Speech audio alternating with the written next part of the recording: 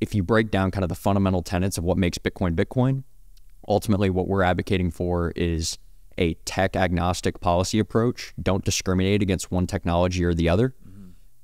Let the market decide, essentially. Right. And again, if you and I, our kind of views or theses on Bitcoin are correct, that we think Bitcoin over time will win out against a lot of these other assets, and that Bitcoin's unique properties make it uniquely situated to be something like a global reserve asset, or be something like a protocol that we build payment layers on, like Lightning, or any of these applications that you can claim for Bitcoin. We just want to make sure that if and when those things do come true, many of them are already happening in real time, that the US is in a position to embrace that and benefit from it, rather than pushing it away and some other country, you know, like China or Russia or any of these other countries, you know, could benefit from it. Because Bitcoin's not going away. Right. We know that. Yeah. Our politicians don't really know that yet.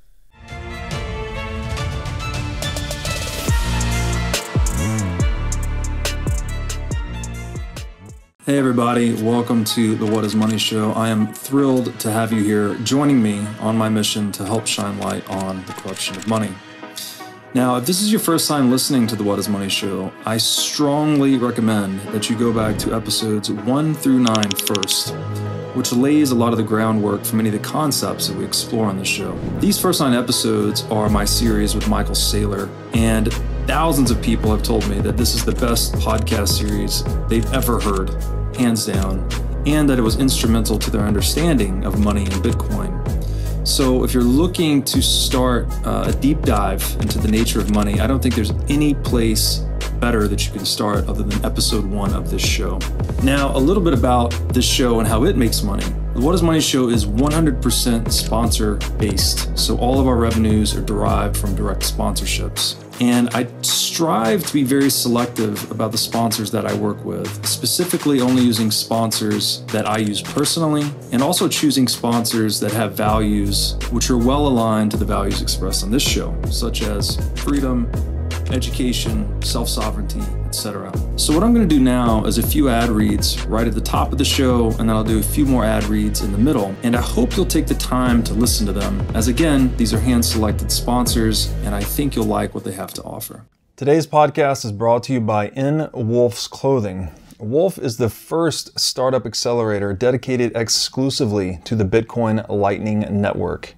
4 times per year, Wolf brings teams from around the world to New York City to work with like-minded entrepreneurs, pushing the boundaries of what's possible with Bitcoin and Lightning. The program is designed to help early-stage companies achieve product-market fit, develop their brand, secure early-stage funding, and grow businesses that help fuel the global adoption of Bitcoin. So go to wolfnyc.com to learn more about the program or apply. Again, that's WolfNYC, WOLFNYC.com. Grant McCarty, welcome to the What is Money Show. Thanks for having me. We're in Miami, and we've got AC. So yeah. Life's good. AC is pretty important in Miami. Very hot outside. We're sitting here on the eve of Bitcoin 2023. I'm thrilled you're able to make it down, have this conversation. Just by way of quick intro, you are the co-executive director at the Bitcoin Policy Institute. What is that? What is the Bitcoin Policy Institute? I'm often finding myself on this show not much of a fan of politics or policy in the Bitcoin circles. Maybe you could tell me a little bit about why the Bitcoin Policy Institute exists and what you guys are doing. Sure. Well, it's great because we agree on that first point. I'm not a huge fan of policy or politics in the Bitcoin space either, obviously, except for what we do and what a couple other organizations are doing. But yeah, the Bitcoin Policy Institute, very simply, we're a think tank studying the future of money. We research Bitcoin and other open monetary networks. We've done stuff around central bank digital currencies. We've looked into, stable coins. But at the end of the day, we are Bitcoiners who wanted to advocate for Bitcoin, and we're looking for the most effective way to do that. And so we've brought together a cohort of 14 fellows, PhDs ranging from economics, environmental science, and everything in between. And they're researching Bitcoin and national security, Bitcoin and its environmental impacts, Bitcoin and its role in financial inclusion and human rights. And ultimately what we're doing is we are taking, legitimate academic research on Bitcoin and analysis, and we're packaging that in a way that folks in Bitcoin can understand, or folks in DC can understand. Because look, everybody gets in this technology in a different way. Everybody has to kind of have that message packaged in a different way. So we are one of many groups who packages Bitcoin arguments for a specific audience. Interesting. Yeah, one of the things we've hit on a lot the past 2 days, I've had Saylor and Lowry here, and both of those conversations flowed into the framing of Bitcoin. And Bitcoin is such a weird, it's a strange thing because it's this radically new innovation, and it's as if we're trying to retrofit our old analogies onto it to describe it. We say the Internet of Money, we say digital gold. One of a unique framing they were putting on it was Bitcoin's like this global cybersecurity network. So it is important that we frame it properly, and it has to be proper to, ultimately, I think, the audience that you're speaking to. So speaking to politicians, policymakers, I'm sure requires a different framing than just money. I think, as you were saying offline, if you just frame it up as money, then that can spook some people Definitely. who are very accustomed to the US dollar kind of being the dominant monetary instrument. So what is BPI? What are their goals? Like, you mentioned these credentialed experts you're bringing to DC to advocate for Bitcoin. Like, are there express goals for the Institute, or are you guys just trying to kind of create this framing that's proper for Bitcoin at that level? Yeah, we'll start there, because that is kind of the high-level goal, is we're trying to push back against dominant narratives in Washington. And the reality is most people who have heard about Bitcoin in the United States have heard about it in a negative framing, right? They've heard about Bitcoin burning down the planet. They've heard about Bitcoin being used by cyber criminals and terrorists. And they've heard of 18-year-olds becoming millionaires using Bitcoin, or a lot of times Bitcoin is used as this catch-all for crypto. Sure. So it's like they actually they became a millionaire from like Shiba Inu, but they just call it Bitcoin because if you don't know any better, everything in crypto is Bitcoin. And so more than anything, what we're trying to do is carve out Bitcoin specific conversations in DC, because right now a lot of the conversations are crypto conversations. They're Web3 conversations. And I think the fact that you and I are talking here right now is suggests that you and I view Bitcoin as different than all of that stuff, and requires its own unique arguments. And we just want to make sure that when policymakers are making policy about digital assets, because at the end of the day, a lot of policy, it's not going to be Bitcoin policy, it's not going to be Ethereum policy, it's going to be digital asset policy broadly. When they're making digital asset policy, Bitcoin needs to be top of mind. And the difference is the unique benefits and drawbacks of Bitcoin, the unique properties that make Bitcoin Bitcoin, like proof of work, for example, that needs to be taken into account when we're discussing these technologies. And so BPI's broad goal, change the narrative in DC. Why are we trying to change the narrative? We don't want Bitcoin to be banned in the United States. We don't want proof of work to be banned.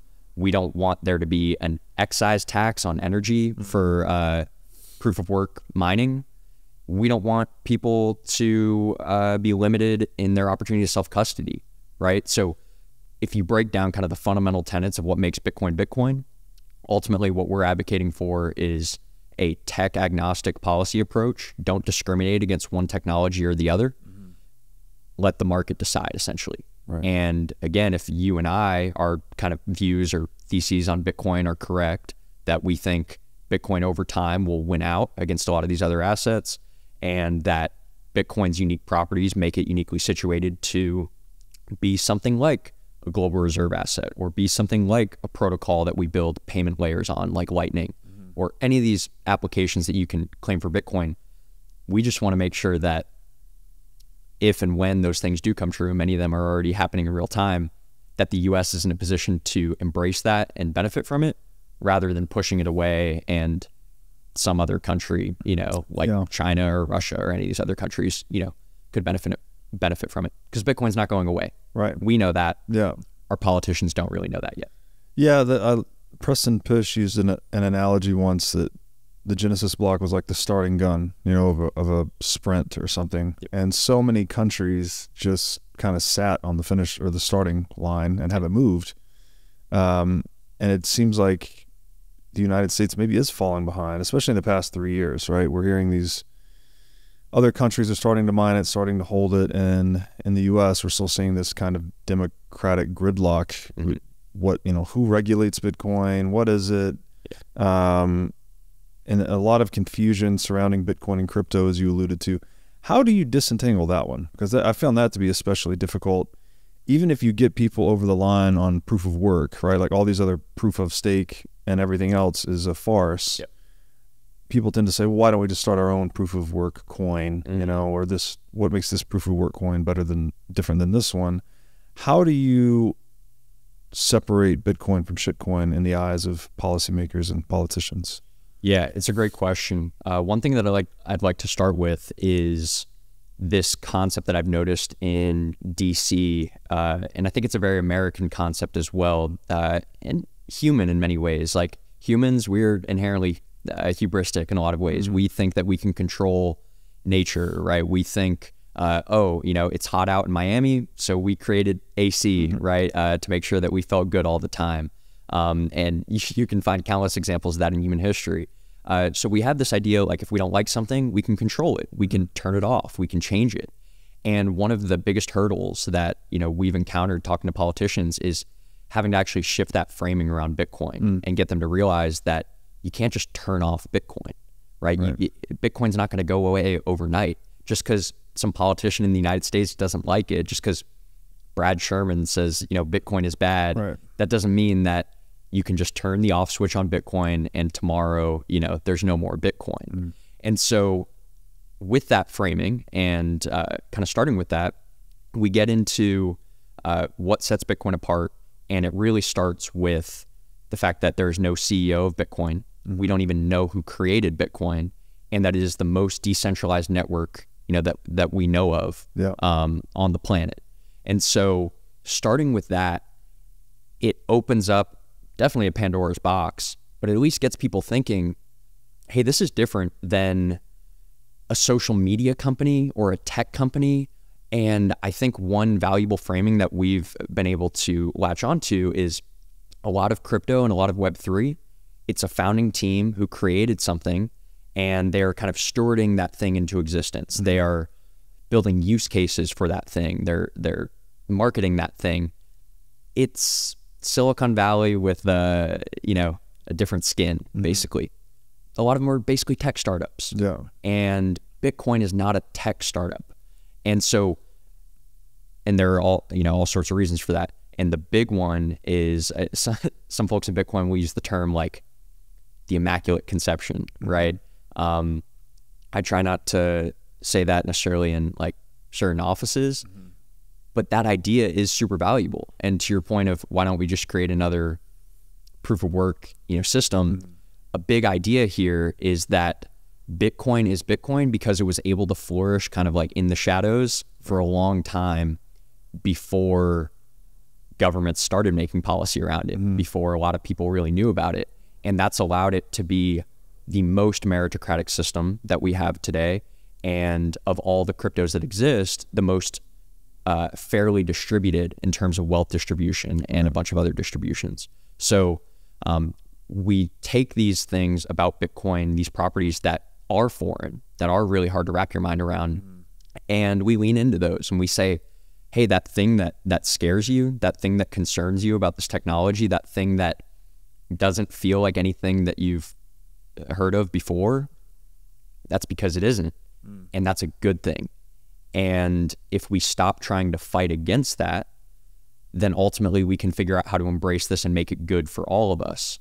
But the more that we fight against it, the harder it's going to be, because to your point, we're seeing other folks start to embrace it and start to figure out how to kind of play nice with it now. It's that hubristic nature again, right? That I guess politicians have become accustomed to thinking they actually do write the rules. Yeah. And in many cases, it makes sense, right? In many cases, and for a long time they have, but Bitcoin's something different, that you can't rewrite the rules to Bitcoin. So you ultimately end up having to comply with the rules. Exactly. And so the regulators are becoming the regulated. Yep. It's a bitter pill to swallow perhaps, but it's something, it's a regularity like the rising and the setting of the sun at this point, right? Like TikTok next block. What else are you going to do about it?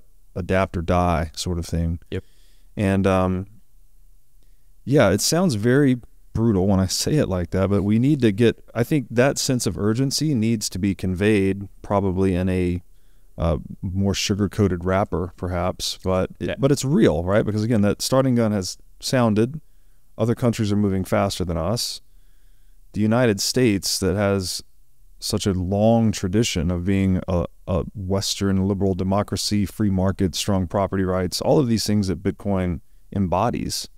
It seems crazy to me that we haven't figured that out yet and are embracing Bitcoin as like one of the ultimate American technologies. Yeah, I think a lot of times Bitcoin gets compared to the early internet, right? And we use that analogy quite often as well, because I think it is a valuable framing. A lot of the concerns over the early internet were very similar to the concerns over Bitcoin today. Yeah.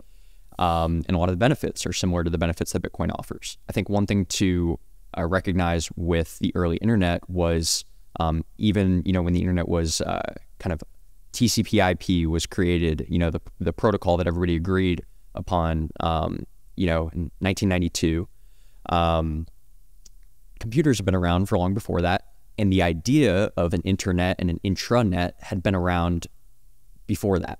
And the people who were thinking about that were a lot of people in the government, right? It was a lot of people in the CIA and the NSA and the FBI. And so the people who were some of the largest stakeholders of this technology, they'd had time to kind of take in some of the ramifications of this technology.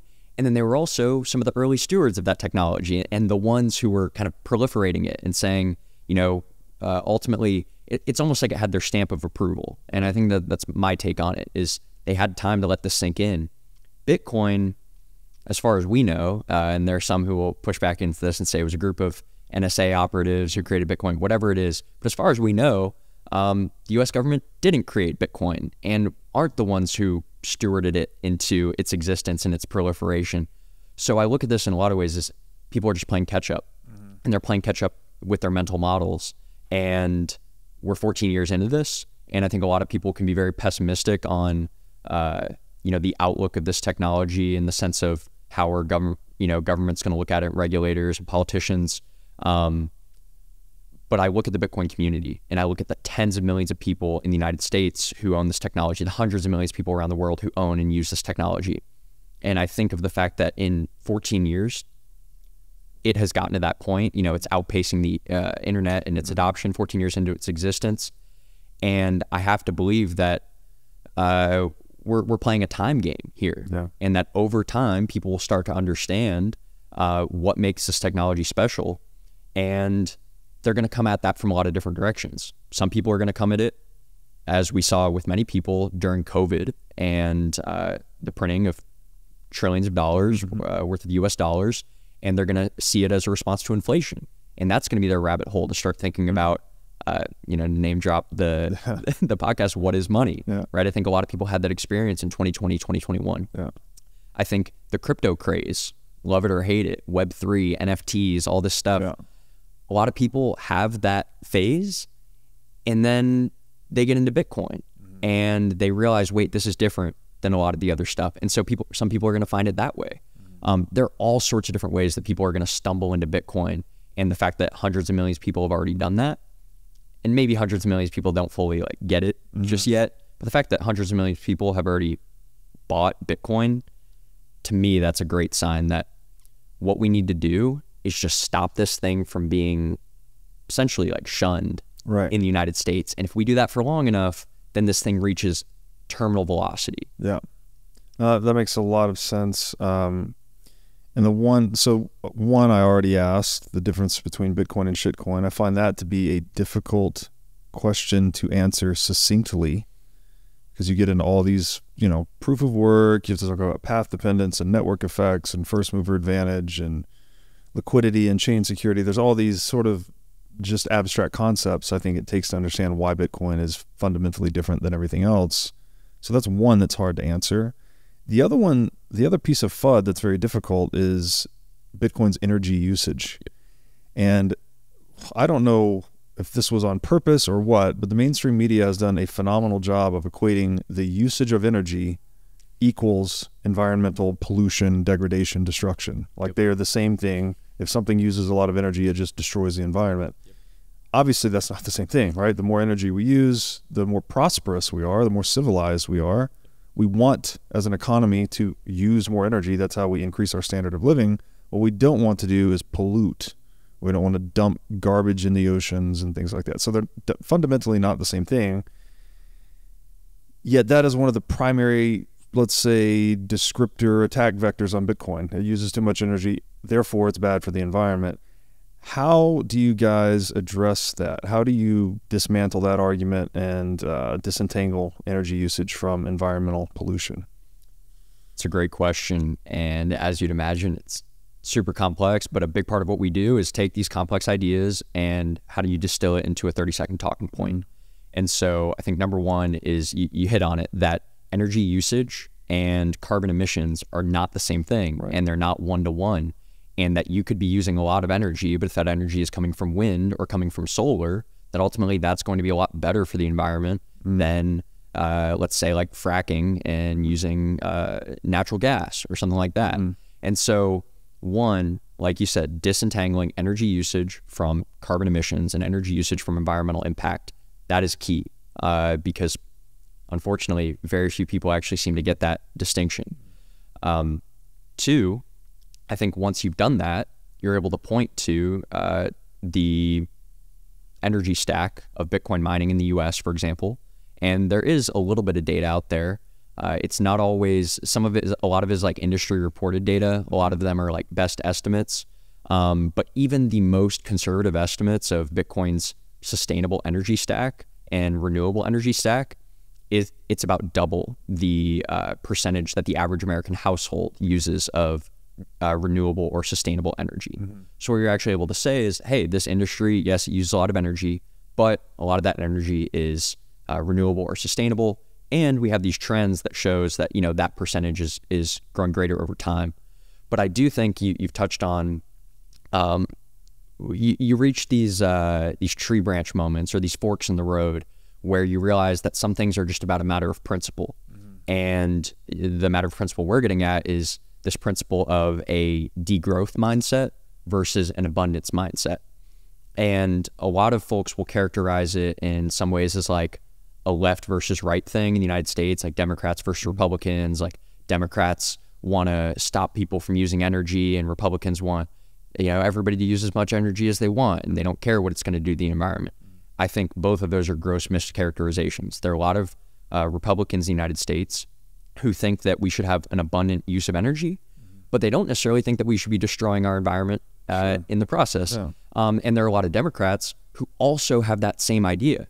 There are also a lot of Democrats who have a degrowth mindset, who are looking at some of the data out there around man-made climate change or man-made global warming, and they're freaked out. And they're looking at this and they're going, we're not doing a good enough job of building out renewable, sustainable energy. We're not going to reach these goals that we need, and our planet's going to burn up in 100 years. And so we just need to stop using energy altogether, or we need to slow down our energy usage.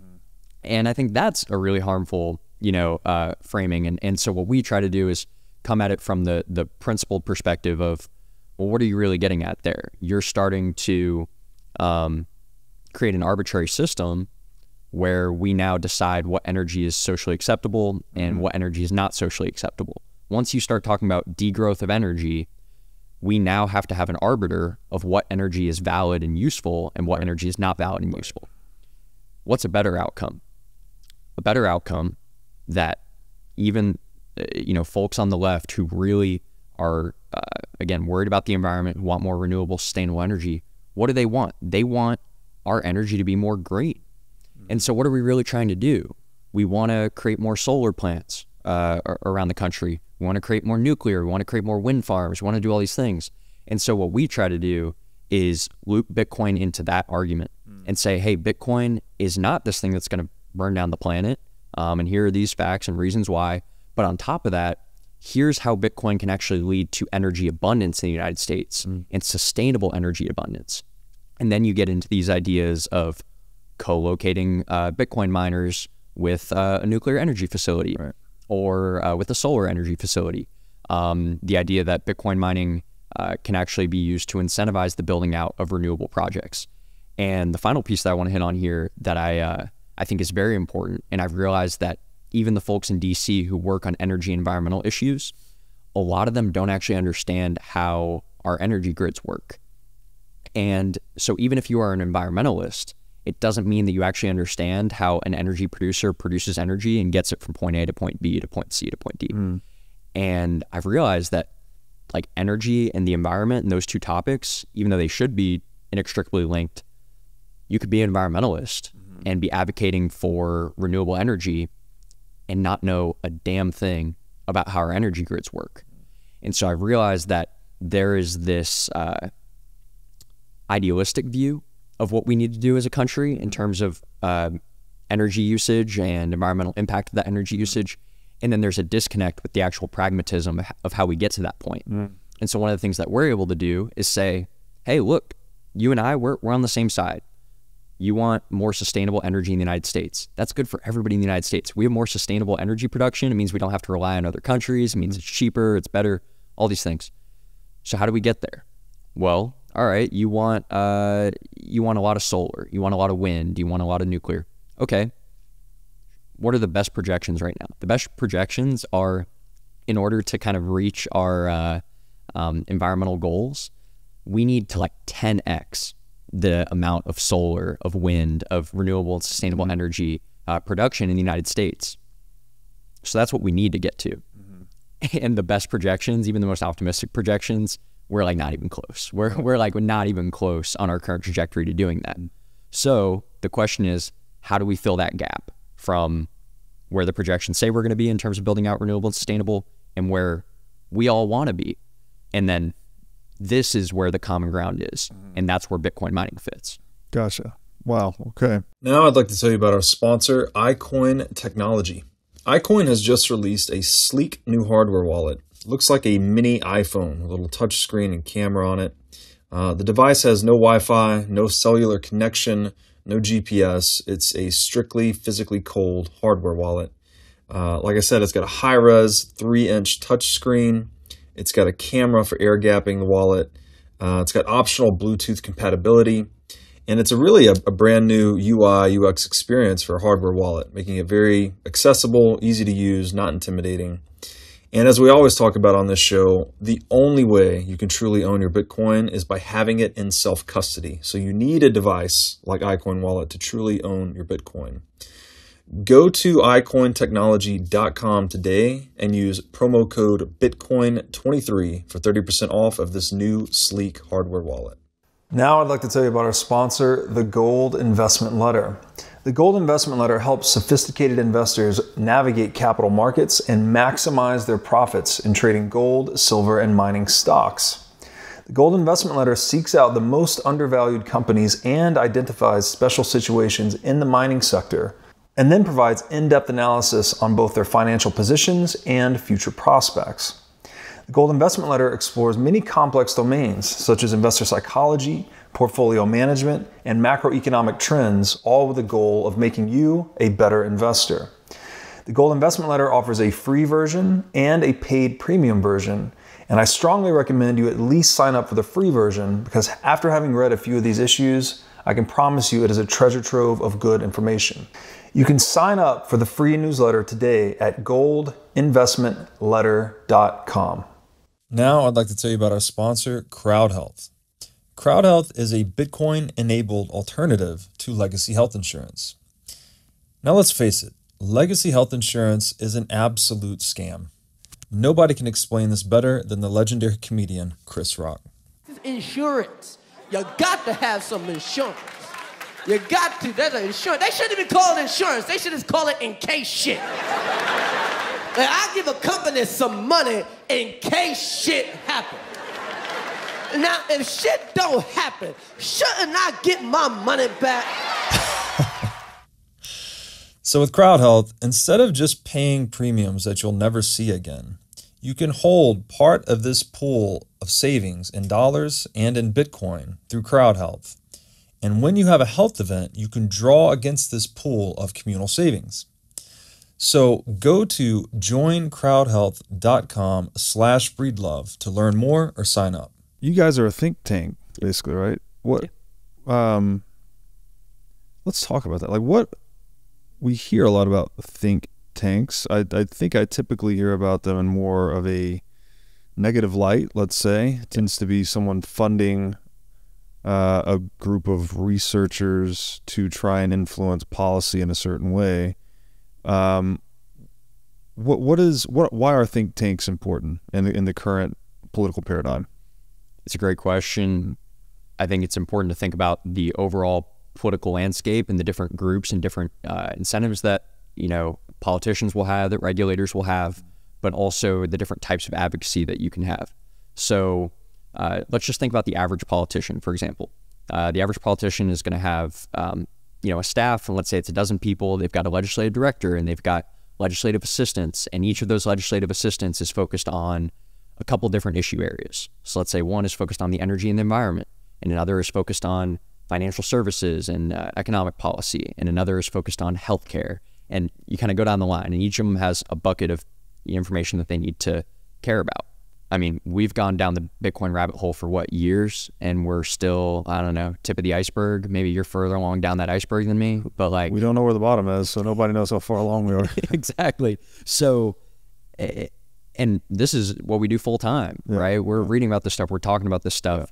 So that's where you and I are at. We recognize that. And I don't mean to speak for you. I'm sorry. No, that's correct. Yeah.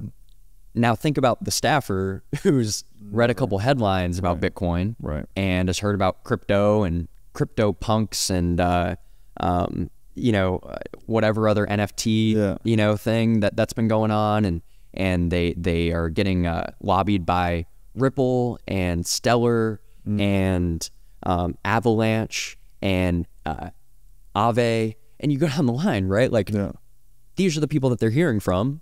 And you think about how much attention that is actually being given to a specific issue in their bucket.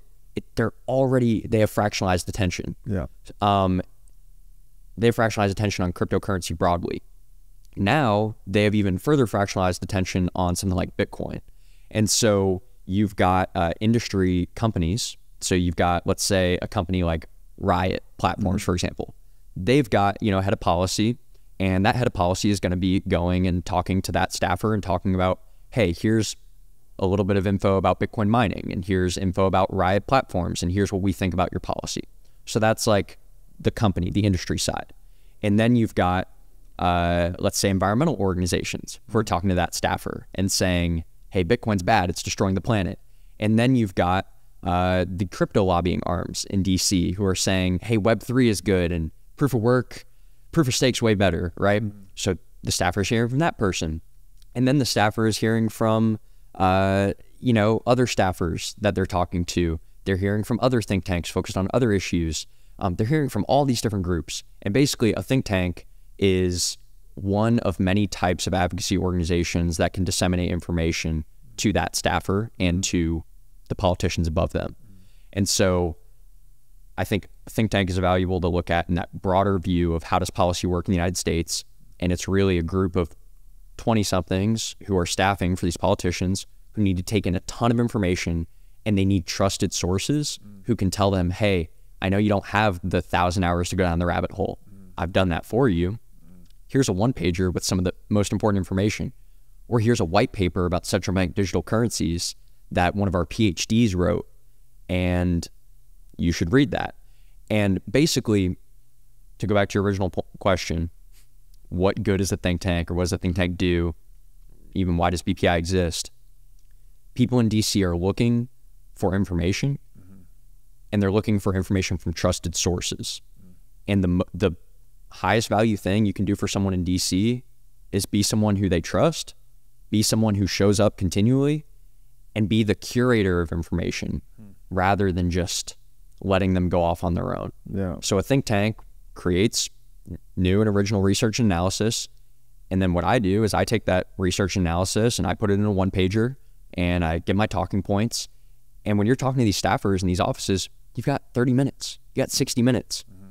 So I can't explain the whole global monetary system in 30 or 60 minutes to them.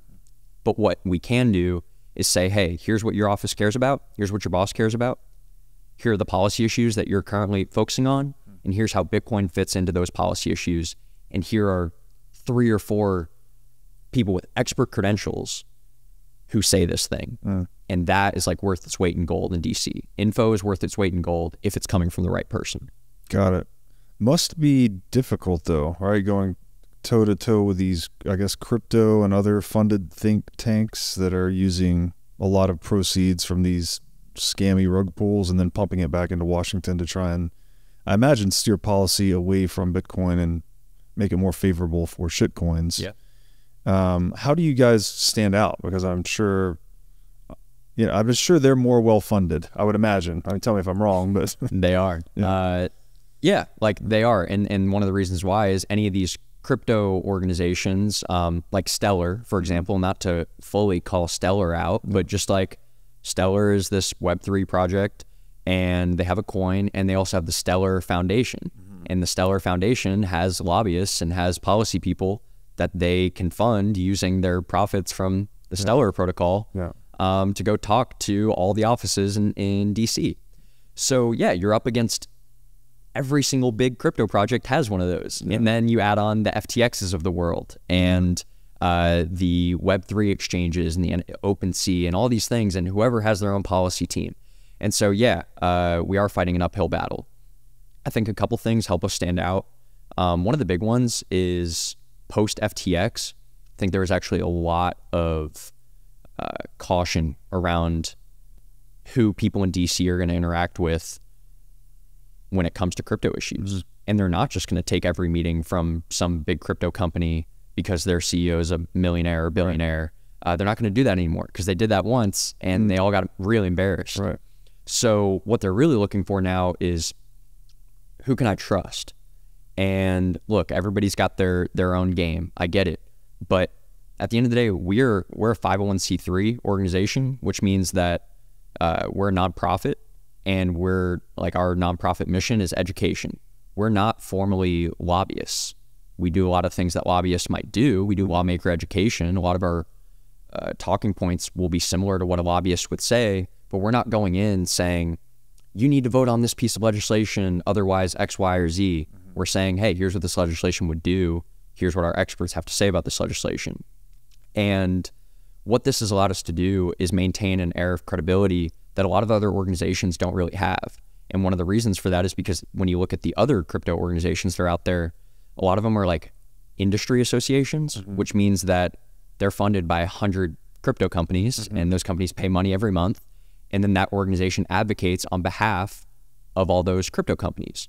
And so if you're a politician and somebody's saying, hey, crypto is good, and the person who's saying crypto is good is getting their paycheck written by a company who works in crypto, there's this clearer like vested interest in why that person might think crypto is good. Now look, obviously people in our organization think Bitcoin is good. Many of us own Bitcoin.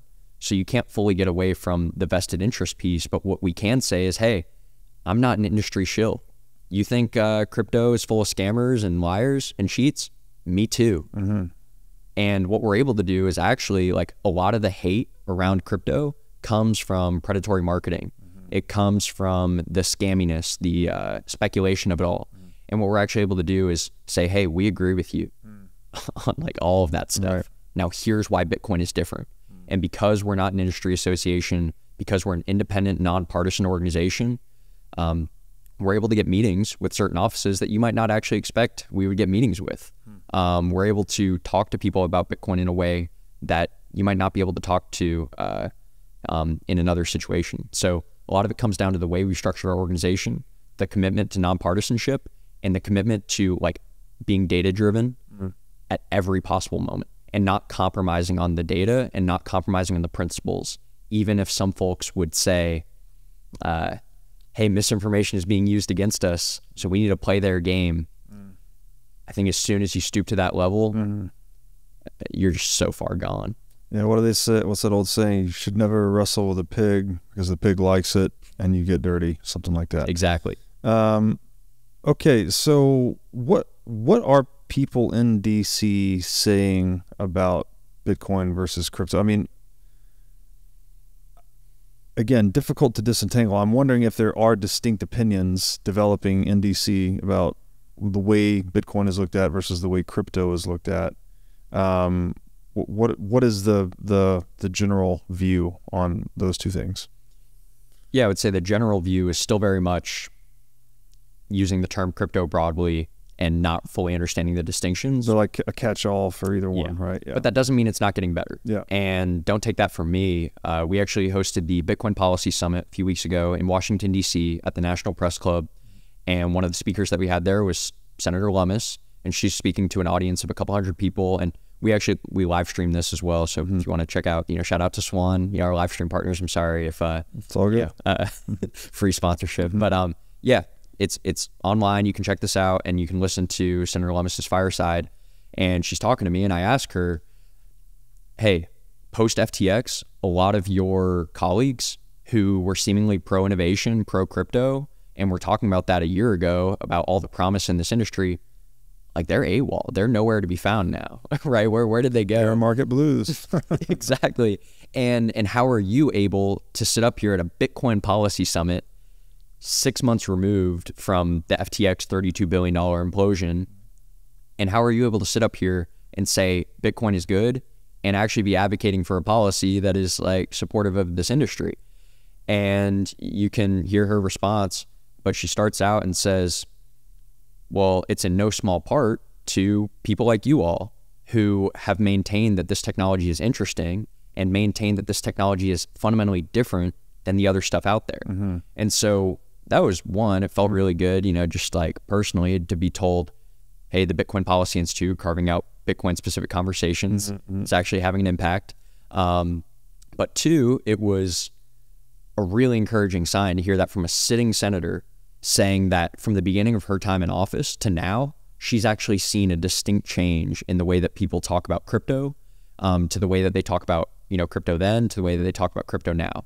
And she used the analogy, she says, when she first got into office, I believe it was 2017, she said, Bitcoin was the Kleenex of crypto. And, we say all of tissue paper, we're just like, that's a Kleenex, right? And Q-tip is the same way, right? Yeah. Instead of cotton swab. In the South, it's Coca-Cola. Like, send me a Coke. Send me a Coke. Or video games, just all be Nintendo. Exactly. Yeah. Exactly. So Bitcoin was that to crypto. Everything was a Bitcoin. And now, 2023, we're actually having legitimate, serious policy-oriented conversations in DC about things like stable coins. Lummis and Gillibrand's bill specifically mentions Bitcoin, right, in that legislation. We're talking about things like DeFi protocols. And so the most important thing is not that all of those are on this actually the most important thing is that all those are on an equal playing field. And in order for that to happen, they need to have distinct segregated discussions. You can't just lump them all together. Right. And that comes back to one of the core BPI theses, which is crypto is not a monolith. Yeah. And when you start talking about it like that, you're going to end up with bad policy. Yeah. Yeah, because it's not looking at it at a high enough resolution, right? You're just lumping everything together and you can't make sense of it. Exactly. I don't know if this is useful or not, but it's just a framing that in terms of trying to simplify why Bitcoin, not shitcoin, if people are old enough to remember the emergence of the internet, there was a time when specifically like Fortune 1000 companies thought they did not need to use the internet, right? They're like, oh no, we're going to use our own private corporate intranet. Yep. And that will give us all of the features that we need. It's kind of like the blockchain, not Bitcoin argument. Like, it just doesn't, you give up all the advantages of Bitcoin when you try to pull out the blockchain and use that as a separate thing. Like, it doesn't make sense. Maybe if there's people that are old enough to remember that, you could draw an analogy there, right? It's like what intranet is to internet, shitcoin is to Bitcoin. Definitely. That it's the openness of the network that really gives it all of the advantages and makes it fundamentally different than everything else. Exactly. And yeah, that is the beautiful thing about the internet, is that we kind of all collectively decided, hey, this protocol, TCP IP, right, we're going to use that. And the shared benefits of agreeing to use this thing are going to outweigh whatever individual benefits a one-off intranet could, right, give to one individual group or person or entity. And Bitcoin is the same thing. And I'll tease this because I want to put a little bit of pressure on him. But I have a buddy who was a dev at Ripple, and was a dev at Ripple for a while. And he's since left the company very recently. And he has come full circle, like a lot of people who get into Web3 and crypto, where he's a software guy. He's really interested in the technical challenges that Web3 presents. And so something like Ripple, which is really a perfect parallel to the intranet, right? It's this private system that the Ripple Foundation uses. Yeah, and they work with, you know, specifically with banks and on-ramps and off-ramps.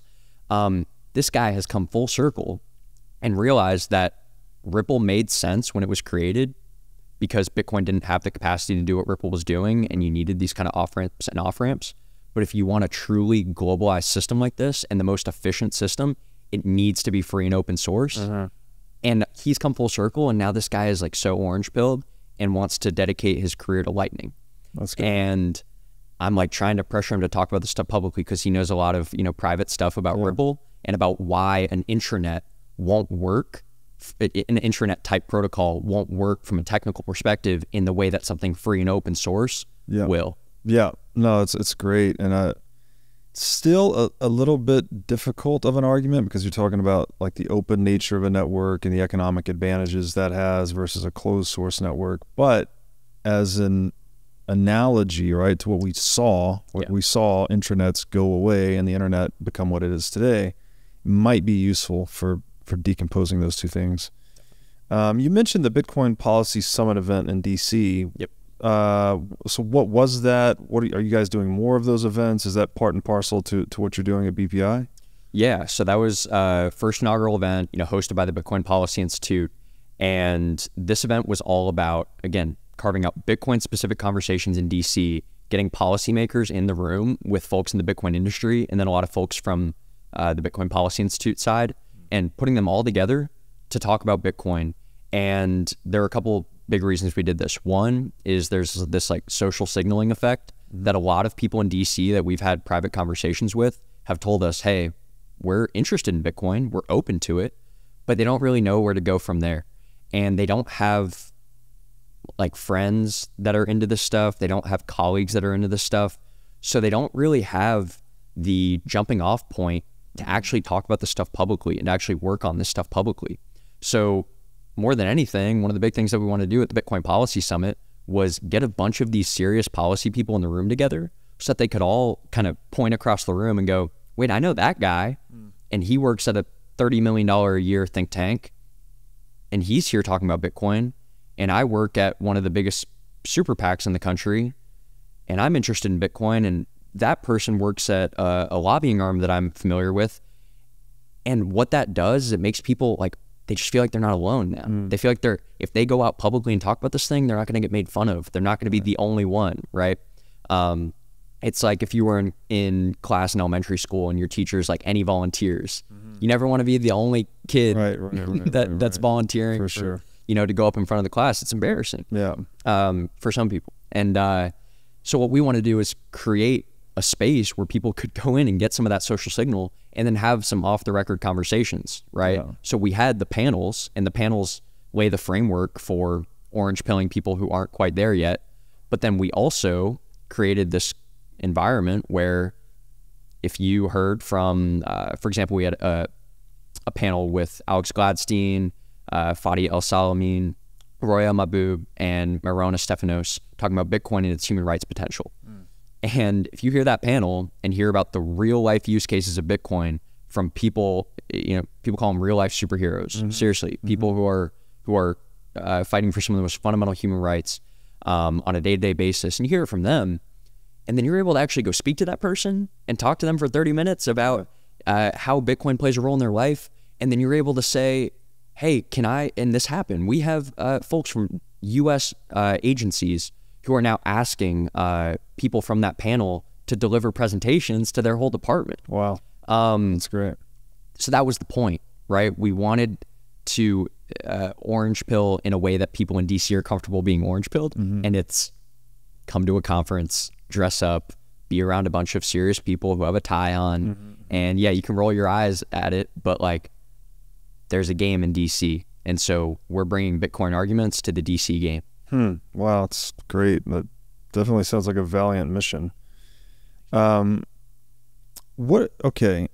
we talked about earlier, like the framing of Bitcoin and how it really does seem very important because different people are going to approach Bitcoin from different intellectual avenues. So if you are a money nerd, you might understand the money aspect, but if you're a cybersecurity nerd, maybe you understand that aspect better than money, and there's a lot of different vectors to come at it. What do you think I guess first of all, how does BPI, like how might BPI talk about Bitcoin as an organization versus how Bitcoiners might talk about it? I imagine it's a lot less of the libertarian philosophy and anti-state stuff, I would imagine. And what do you think the proper framing for Bitcoin is when addressing politicians or policymakers? Yeah, you just can't go into a congressional office and say Bitcoin's taking over the US dollar. Yeah. Like you just can't. And there might be a few politicians who agree with you, but they're not going to say that. And I think the most helpful way of thinking about how BPI approaches our framing is to start with the basics that can be applied to anyone. And what we do is, for any time we're making an argument, we look at who is our end audience and what are their incentives. And in DC, those incentives are fundamentally different than the incentives of a company, for example, like MicroStrategy. MicroStrategy just had MicroStrategy World, and they had this whole day on Bitcoin and Lightning for corporations. Now, Bitcoin's benefits and Lightning's benefits for corporations are going to be different than a politician's views on Bitcoin and Lightning's benefits. So what are we doing? We're working backward from their incentives. A politician, if you're in the House of Representatives, you're working on a 2-year time frame. You are constantly campaigning. I'm sorry, as much as Bitcoiners, might not like it, you're not going to win most campaigns saying that like the U.S. is losing global dominance and that, the U.S. dollar is going to lose its peg as the global reserve asset and that we need to look for something else. You can believe that privately. A politician is not going to, put their entire career on the line for that argument yet, right? So what do we need to do?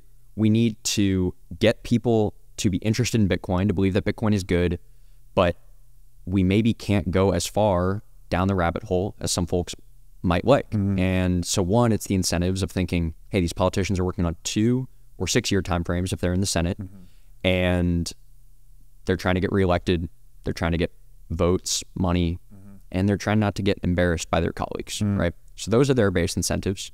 Now I'd like to tell you about our sponsor, Wasabi Wallet. With Wasabi Wallet, you can receive, send, and store Bitcoin privately. In Wasabi Wallet, your transaction history and wallet balance are completely hidden. Wasabi Wallet is easy to use, all of its privacy features are built in by default, and it works with any amount of Bitcoin.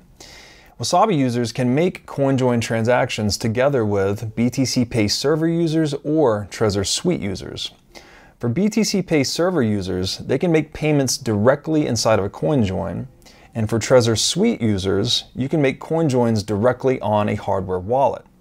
These features result in fee savings and security improvements for both sets of users.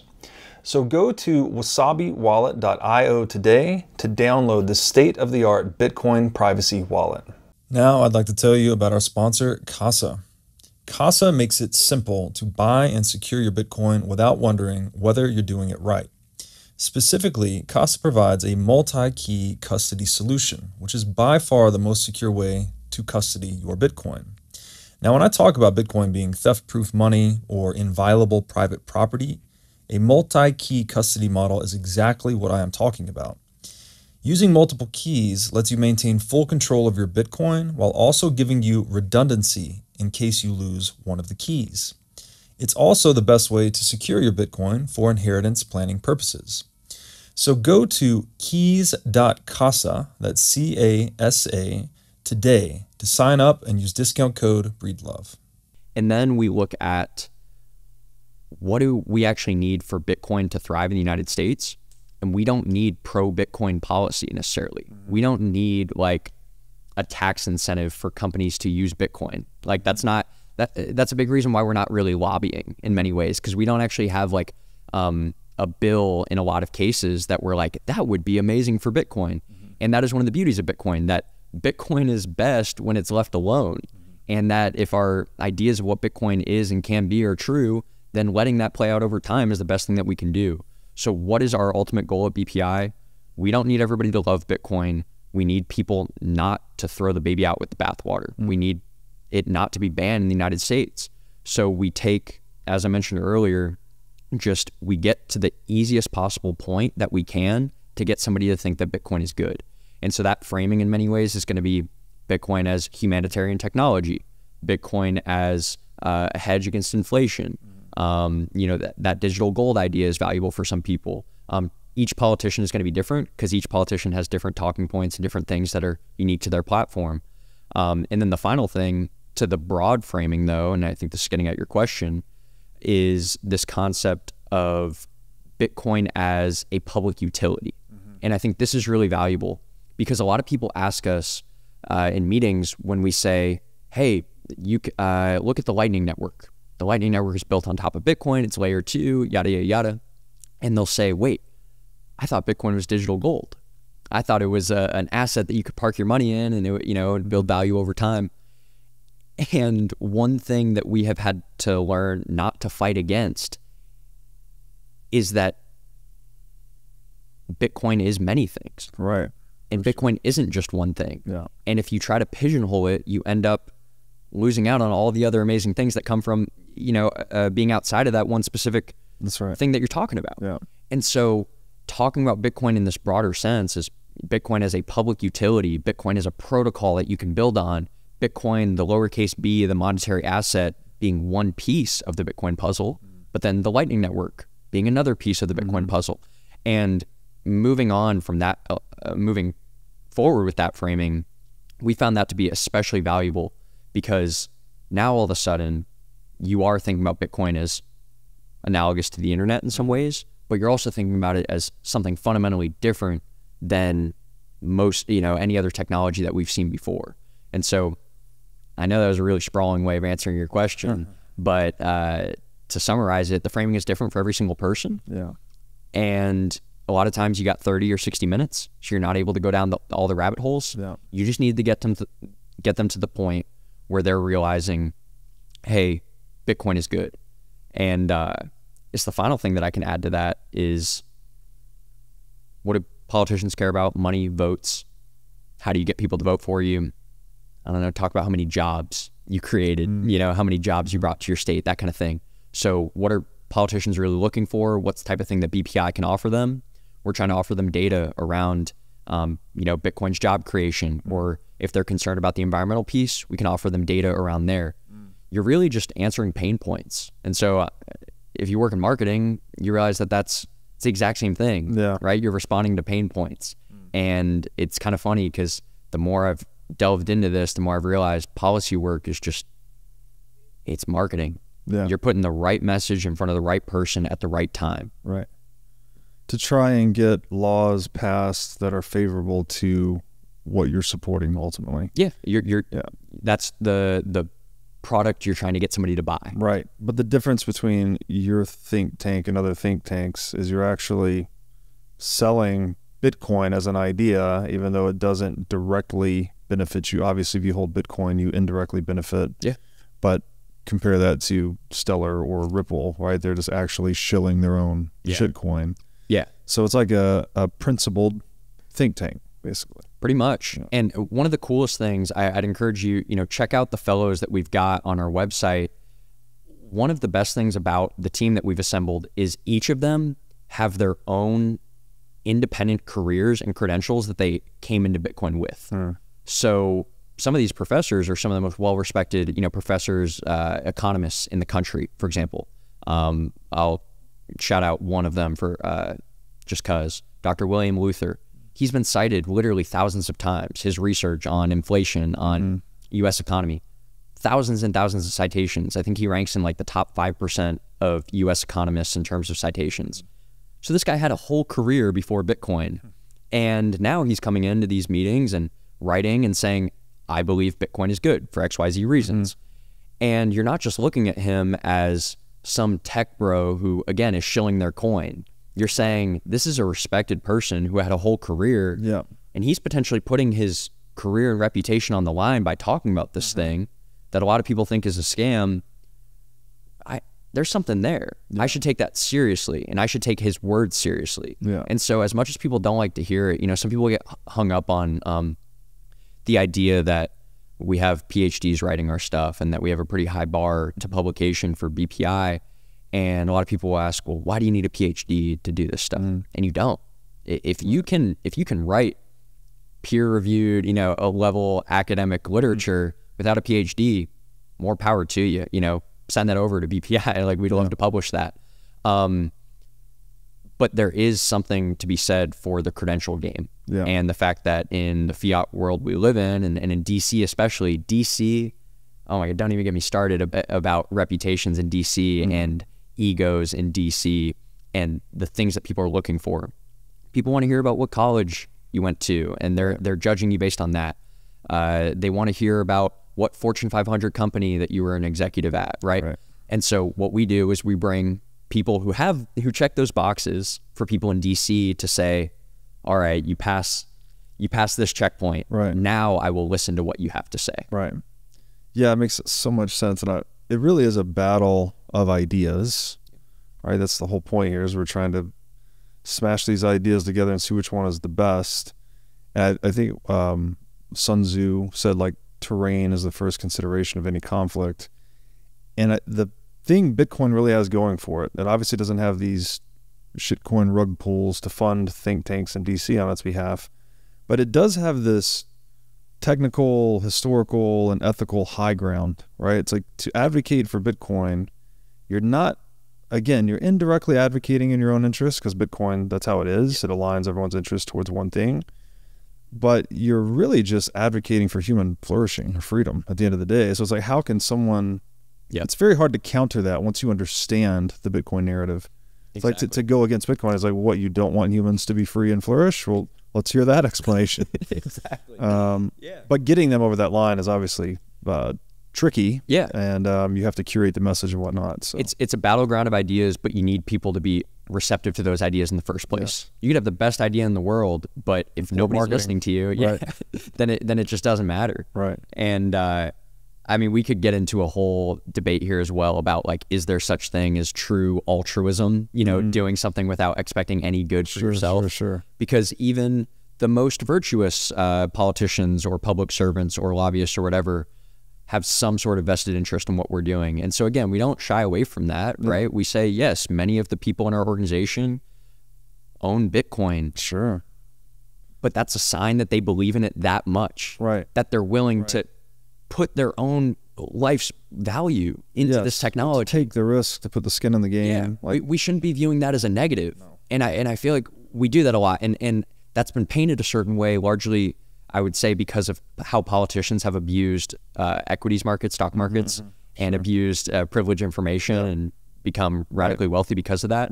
And so it's tainted our perspective of somebody talking about something or advocating for something that they own. Which is another beautiful thing about Bitcoin, is there's no privileged information, right? It's just open source. Nothing is hidden. There's no gaming. It's just, it is what it is. You decide if it works or not. And that is, when you ask Bitcoin versus everything else, the beautiful thing about Bitcoin is that Bitcoin sells itself. We're not making up any new information that isn't already out there. We're not coming up with a new argument that doesn't already exist in practice. We're just packaging it in a way that people might not have heard before. And so a lot of people ask me, why are you working in Bitcoin? Or people in certain offices will say, why are you Bitcoin and not everything else? And one of the simplest reasons, one of the simplest answers to that is because I can wake up every morning and I can go to sleep at night and sleep soundly saying to you that I think Bitcoin is good and that I believe Bitcoin helps people currently and that it can continue to help people around the world if we let it flourish. I can't say that about a lot of the rest of the crypto ecosystem. I can't say that about very many things at all, right? So I am in this incredibly lucky situation to be advocating for something that I genuinely believe in and that exists without, no matter what I do, this thing is going to continue doing what it does. Bitcoin is TikTok, next block. Yeah. Bitcoin is going to persist regardless of anything I do. Right. I'm just spreading the message. And I'm just saying that if you all open up to that, it can be really good for you. It can be really good for your office. It can be really good for your constituents that you're representing. It can be really good for the country as a whole. And so, yeah, do I own Bitcoin, and would Bitcoin's price going up be good for me? Sure. But if Bitcoin stayed the exact same price as it is today, but 7 billion people around the world were using Bitcoin, the world would be a better place because of it, and I would die a happy man. Yeah, that's a very strong answer to why Bitcoin. And I think that, man, that is core to its value proposition and success, really, is that it does turn us into, I don't want to say evangelists, but I mean, once you get Bitcoin, it's like, well, okay, I'm a human. I want other humans to succeed and flourish. Yep. Why would I not share this message of this thing that fixes so many problems that humans face? Yeah. And that's the coalescence of all these different people from all different walks of life arriving at the same conclusion, let's say. I mean, that's a very powerful, compelling force to convert others. 100%. And I don't see a way that stops, really. You hit the nail on the head, really. And if you'll allow me, I mean, I'll walk you through a little bit about my Bitcoin journey and why I'm so passionate about this. And I guess number one, if it was really just about the money, let me tell you, just point blank, would not be running a 501c3 nonprofit. Sure. All those forms are public. You're going to see my salary when we publish that. You know, at the end of the year, you're going to see how much money we raised. You're asking people for money. You're asking people for their hard-earned money that they have worked for, and you're saying, please give this to my organization. I promise to be good stewards of your money, and I'm going to be advocating for something that I believe in and that hopefully you do too. It's not a luxurious position to be in, running like a nonprofit like this. I'm doing it because I really care, and because this community has enabled me to do the work that I'm doing, and because even in my short number of years on this planet, I've realized very few people actually get to work on something they're genuinely passionate about. So true. And I'll speak a little broadly about, let's say, my generation and the generation of people who are growing up in similar situations as me, which is you're growing up in this digital native world where many people today are being raised by like an iPad.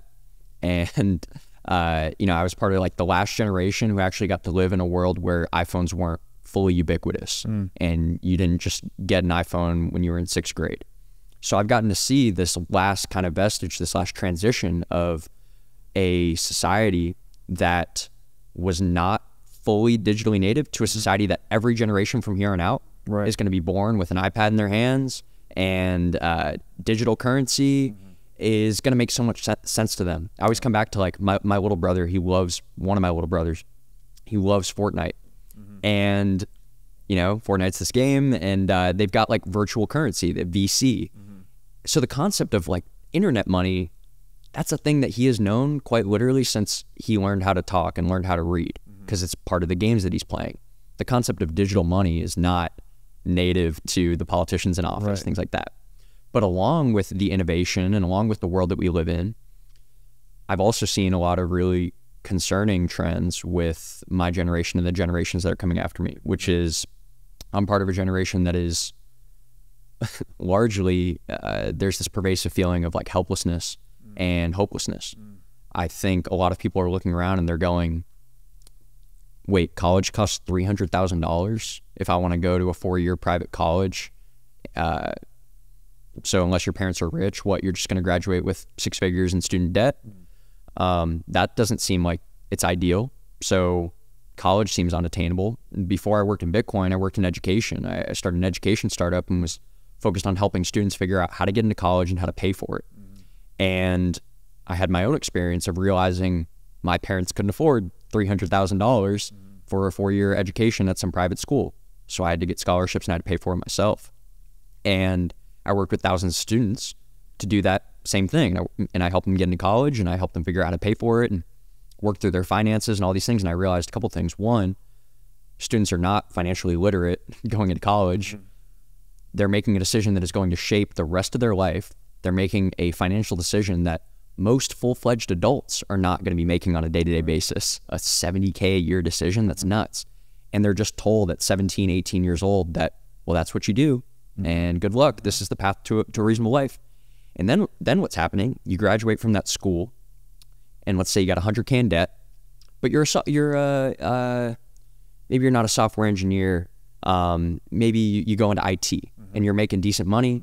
Your degree doesn't really apply to what you're doing now, but like, you know, you got the degree and you're happy. And then you live in, I don't know, pick any state. And let's say you live in California, and you're like, oh my God, I'm making 70, 80K a year, and I will never buy a home. Yeah. I will never have enough money to buy a home. How am I going to put my kids through college? What am I going to do? And then you're looking around and you're looking at COVID, and you realize some of the most formative years of our lives were spent in this pandemic, and society's radically shifted, and you're seeing middle-class America lose trillions of dollars worth of wealth, and you're seeing the richest people in the country gain trillions of dollars worth of wealth. And all this is to say, I'll tell you, a lot of people my age, everybody is looking at the same problems, and everybody's finding a different boogeyman. Yeah, for sure. They all know that wealth inequality is bad. They all know that not being able to buy a home is bad. They all know that college is way too expensive. They all know all of these things are bad. And some people turn to socialism, and they think that's the answer. Some people turn to straight anarchy, and they think that's the answer, and blow it all up, and we'll see what happens. Some people just straight up get depressed and nihilistic and go, well, you know, it's all hopeless. I've turned to Bitcoin. Yeah. And I don't need to repeat it for your audience, you know, I'm sure. But like, there's a reason that once you start identifying the root of a lot of these problems, you end up coming to Bitcoin. Yeah. Because everybody is seeing the same problems. Now it's a matter of, how did we get here? Yeah, no, it's great, and congratulations on identifying the right boogeyman, because it is the money largely, and the corrupt money that leads to all these other corrupt consequences. It's not something everyone wants to hear about. You don't want to hear that the U.S. dollar is a pyramid scheme, especially if you're talking to politicians and policymakers, but it is what it is. And it's like, if we want to fix the world, well, then you got to fix the money. Social Security, that's another one. We're growing up, my generation, we're growing up in a world being told, your generation won't have enough money in Social Security by the time you're 65. Yeah. Right. What? So we built this system that we know just wasn't going to work because of a slight population change, and we're just continuing to put money in that system. I have thousands of dollars every year going into some Social Security account that I'm never going to see a dollar of, or maybe I do, but it's a fraction. That's broken. Yeah. So everybody's seeing the cracks now. I think the other thing to mention, the reason I brought up the digitally native piece, is our generation and the generation before us and all the generations after us, because we live in the information age, we're less susceptible to any form of propaganda than any other, you know, people before us. Yeah, yeah. And so it's a lot harder to just take it at face value and say the United States is good in every single situation, and that the government is always looking out for your best interests. Because, I don't know, a bunch of my friends, you just pull up like the CIA Wikipedia page and just the stuff that we know about, and you're like, wait, that doesn't sound like a government that's always looking out for the best interests of its people. And so I think it's fine to believe in a system broadly, and believe in a democratic republic, and believe in a free market, and all of these different ideas, and also be able to point out the flaws in the system that exists today.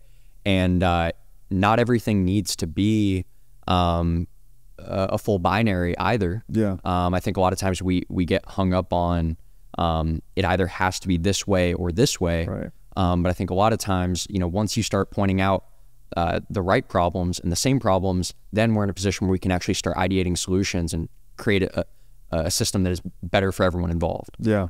No, that's well said. And yeah, I've got hope for the younger generations growing up in the digital age, because it does seem to enhance your capacity to see through bullshit. You're just like you're wired into the global hive mind, right, via the internet and all that. So hopefully we'll see through the illusions of fiat money and et cetera, et cetera. So all super cool, super important work you're doing too. Appreciate it. Grant, man, thank you for coming on. Thanks for having me. This is great. Where can people find you on the internet?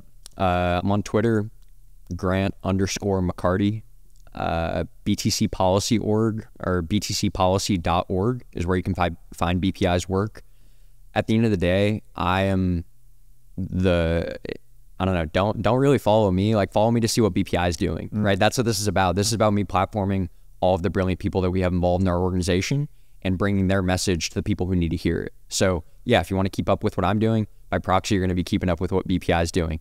If you want to check out the policy summit that we had, again, it's Bitcoin Policy Summit. You can just Google that or throw it in YouTube and find clips of that, find the whole live stream. Everything that we do, we try to keep it open source, put it out publicly. So Q3, Q4 of this year, we're hoping to put out some research on Bitcoin's environmental impact. We're hoping to put out some research on the future economic benefits of the Lightning Network in the United States. So keep an eye out for, you know, real academic research that we're going to be publishing from BPI in the coming months.